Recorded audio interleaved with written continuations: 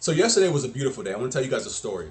So I was outside cutting my grass, and if you've been a subscriber to my channel for some time now, you'll know the story about the woman on my street who has a gay daughter. Now this woman has simply the largest LGBT flag that I've ever seen posted outside of somebody's house. I have to see this flag each and every time I drive up my street. It's just this huge eyesore. It's something you cannot avoid, you cannot get around. It's there. Well, her daughter, the one that's gay, was over at my neighbor's house yesterday, and they were talking because they're friends.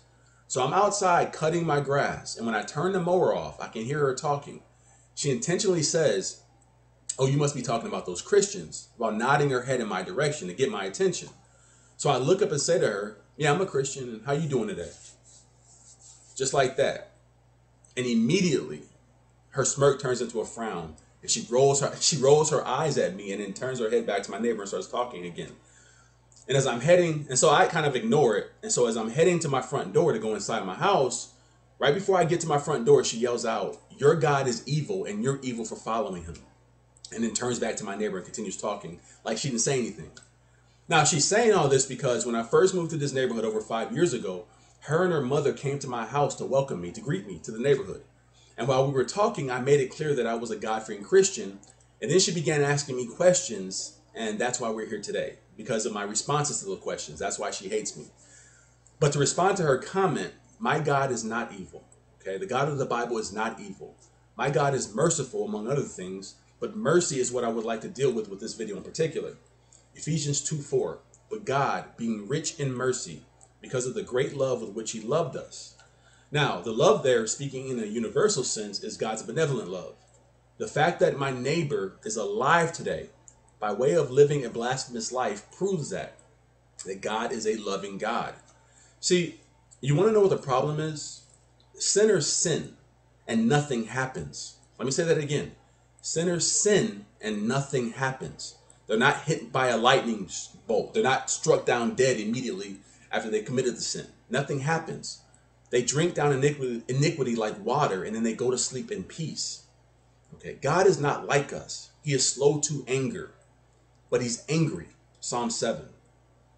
You can have someone like my neighbor who's living with her girlfriend, who's currently living with her girlfriend in her mother's house. She wakes up in the morning, birds chirping, sun shining through the window, air conditioning on, so she feels good in the house. Everything seems all right.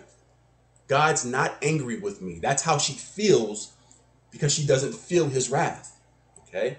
So she thinks nothing's wrong. She thinks I have money in the bank. I'm in good health. You know, God doesn't hate me. God's not angry with me. I don't feel his anger or his hatred. And that there is the terribleness of God. Because the whole time, God's wrath hangs over her head. And he's just waiting for the appointed day. For what? To kill her and send her to hell.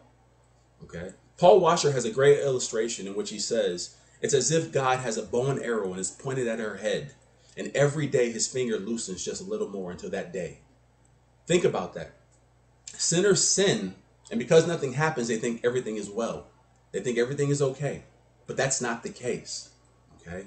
God's mercy, his compassion, is not meant to make you think everything is okay. It's meant to bring you to repentance. What happens is we get accustomed to God's grace. At first, we're amazed by it. The second time, not quite so much surprised. By the third or the fourth time, we begin to expect it. Then we assume it, and then we demand it, and we're angry if we don't get it. Because the greatest distortion in our thinking, dear friends, is thinking that God owes us mercy. That God is somehow obligated to be gracious to us. But think about that. The minute the idea comes in your head that God owes you mercy or owes you grace, let a bell go off in your brain that says, whoops, I'm confusing these concepts. Because grace, by its very definition, is voluntary. God is not required to be merciful. He reserves the right to be merciful to whom he will be merciful, and to be gracious to whom he is gracious. You can plead for grace. You can beg for mercy, but you can never, ever demand it. Justice may be required,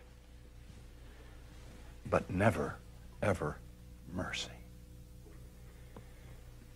And it's because God is holy that any time he withholds justice, he is giving grace.